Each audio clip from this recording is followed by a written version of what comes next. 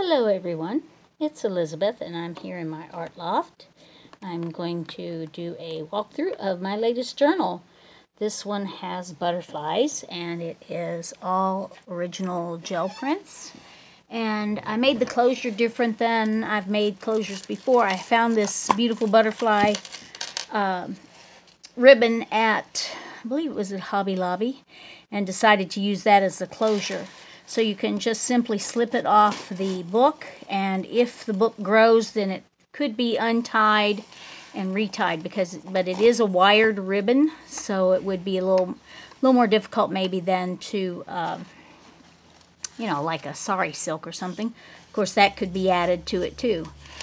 This one has the blue and orange cover, and so I made the bead dangles, the fringe as I call it, with blue and orange beads, and I think that it turned out really pretty. I'm very pleased with the way it looks.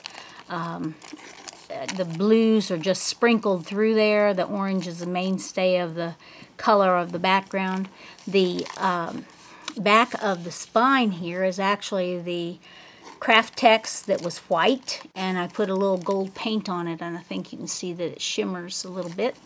The spine itself is really pretty, even without the beads. I think the showing through the spine of the signature is showing through, I think turns out really nice. And this one's made with two sets of pamphlet stitch, one at the top where the strings are on the outside and one at the bottom where the strings are on the inside. So that's what the outside of it looks like, and the fringe does have paper beads down at the bottom. That's kind of my signature thing, I think, is to make the fringe nice and long so that it actually hits the table, or in one case almost hits the table, and has paper beads somewhere in it as well. I think it's neat because it's a paper book, so why not have paper beads? But I love the gel prints that are in here. I think that it turned out really neat with the different butterflies I use. This one has little tiny butterflies. I don't know if you can see those in there, but they're small little butterflies stamped in there. And that was part of my Fire and Ice series, the blue and the oranges. This one is a gel print that was printed twice. The blue and green, the green circles and the blue waves were one print, and then I overprinted it with the purple, and then the butterflies were stamped on top. And I think it's kind of cute that the butterflies kind of just peek out there. Throughout this book, I have made a few pockets and a few flip outs so that you have additional journaling space, although you do have plenty. I mean, with each page is blank. Every other page is blank with the gel prints making up the other pages, the colored pages. And in each signature I have one roll-off print, and sometimes it has more to it than that, but that's one. And each signature has a different butterfly, so this particular butterfly you'll see throughout this signature, and then the next signature will have a different butterfly. This is one of the flip out pages. It has 2 additional pages that you can write on. I mean, plenty of room if you're writing a long little story there. And then some pages just flip out, and most of the time that they have a flip out like that, there's something that relates to the other page, so it's interesting in that aspect. This is the center of the first signature, and these are the inside strings from the pamphlet stitch. You could put beads or whatever on them, and because they are long enough that they go out beyond the tail of the book. Or if you wanted to, you can clip them off. I'd put a little glue on there if I was clipping them off. You could tuck them in with the strings. I mean, whatever the person that gets this wants to do with them. I left that kind of up to them. Here's one of the cards that's an extra card in a pocket. I just like the gel prints that are in here. I like this one a lot. This one has my vine stuff that I did.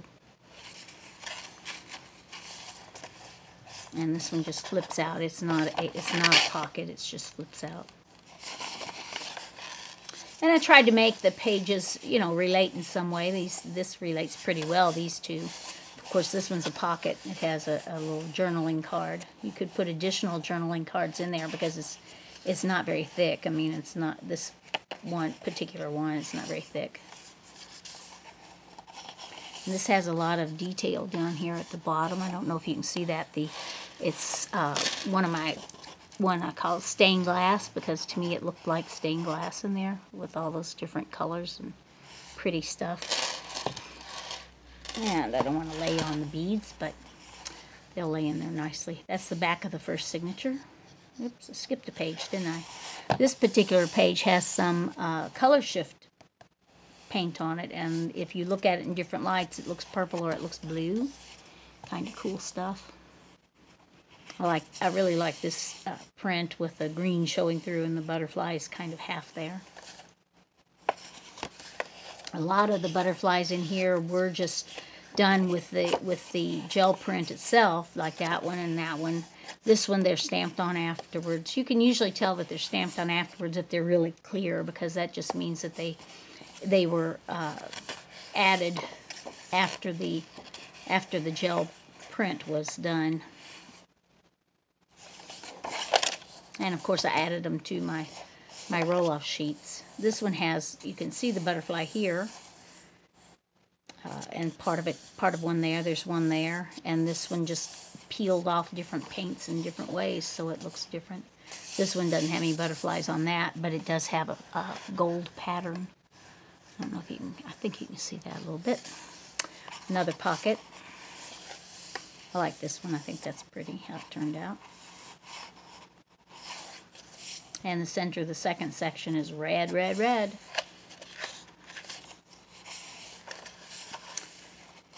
And this one just flips out.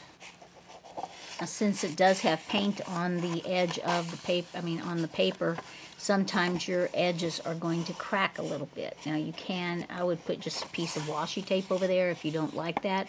If you decided to tear that off, that's doable too, and then you wouldn't have that problem.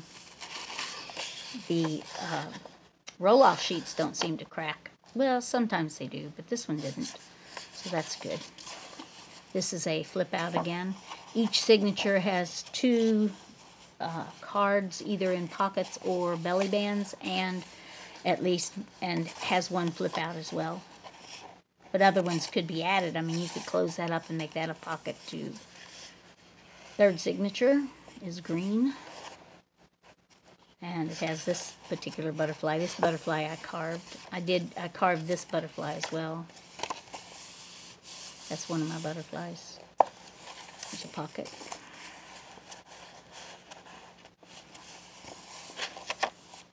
And the roll-off sheet and this signature. I like the way this butterfly came out. It's got gold and then it's got the blue along with it, so it's kind of variegated butterfly. This just flips out. Another flip out.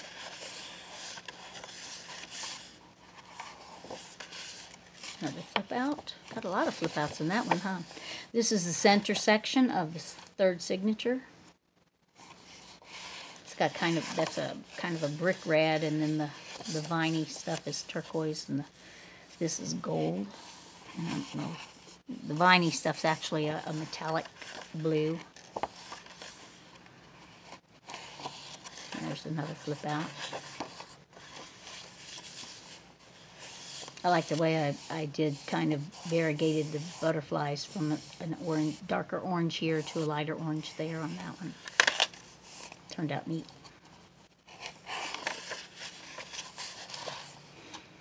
This has a kind of variegation on this one as well.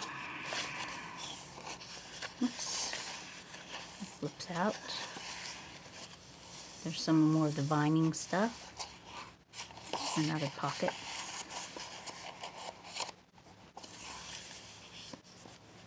And then the yellow section's signature 4. This is a purchased butterfly. I really like that one though, because he's wide open. You could color in the butterflies if you so desired. That's some of the, well, that didn't really turn out to be like stained glass as much as it could have been, but Kind of like the butterflies just running up the edge there. I think that's neat. Roll off sheet. These are pretty. They're blue and gold butterflies. And this one, the background looks like polka dots and stuff. And I'm not sure how that happened, but it's kind of interesting. And then these are kind of variegated. You can see these are gold here, and it goes kind of to a coppery gold and then over to a copper here. And that was in the print itself. These are added after the print. This is a flip out. But this one is a flip out that has enough room in the front of it there. You could actually make that into a pocket too. You see it won't come out of there. So you could, you know, you could put extra cards. This one was a reject card. But that, you know, each flip out has 2 pages. I've glued them on by taping this over the top of it, so that's why you have a little tuck spot there. And gives a lot of journaling space if you're wanting to do that. That's the center of the 4th section, 4th signature. Some more flip out pages. Some of the butterflies are more obscured than others. This one's again kind of variegated because there was kind of a light gray in the middle and then the gold on the outside. So when I stamped those on, I stamped the gold on the outside and then kind of the coppery stuff in the middle. That's neat. And these are a little bit obscured, but you can see them if you see them in the right light because the gold is so, I love that gold. And this, you see the butterflies are just on the edge, but if you flip it out, of course, you can see where they are. But that one, when I was doing the print, then the stencil only came to here, so I had extra color on the side, and so when I got ready to stamp on the butterflies to make it relate to that, I just stamped them over to the edges. Another pocket. And now we're at the 5th signature, which is orange, and I love this butterfly. It's a big red rubber butterfly. It's really pretty. And sometimes it's stamped better than others. This was because I laid this gel print on top of a different gel print when the other one wasn't quite dry. So you've got a little bit of off print onto this. Shame on me. I think this looks really pretty. It's kind of a slicker page. Some of the pages are a little slicker than the others because the amount of paint that was on there. Some of them, like this one, is actually printed twice. It had the underlying red color there and the splashy gold here that I don't know if you can. I think you can see that.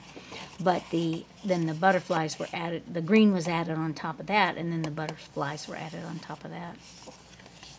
But this one was printed all in one, and, well, no, butterflies were added. But it's almost a slick piece of paper because of the type of paint that it was. I like the color of that one. Look at all those colors that are in that color right there. And it's just a flip out so that you can see the full butterfly and roll off page. Somehow makes me think of space or something. I don't know what the colors, I mean, I don't know why that is, because it's just, you know, like pale green and blue green and purple and or pinky purple and turquoise and gold. I guess those are the colors of space, right? I don't know. Just making that up as I go.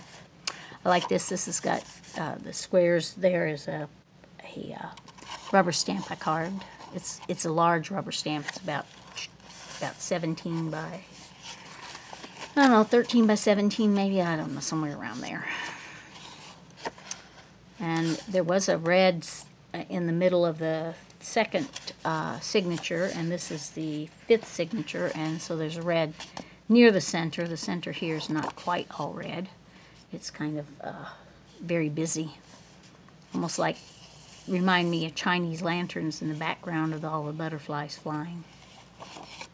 And this one does have a pull thing out so that you can see the whole print. Oh, not on that side. I think it stopped right there because it's only 14 inches, so yeah. And that. And this has 2 colors of butterflies stamped on it. I like that. And it has a pocket. And then this, we saw this on the other side of that same otherworldly print. And this one doesn't want to do that. You can open it up. It's kind of pretty. And we have these butterflies. This is a flip out. Room for lots of journaling, pictures, whatever you want to do with it. And then the last signature is the red one. And that doesn't mean all the butterflies are red. It just means it starts out red. And then all the butterflies are the same in the signature. And this one has difficulty stamping sometimes, so sometimes it got the body better than others.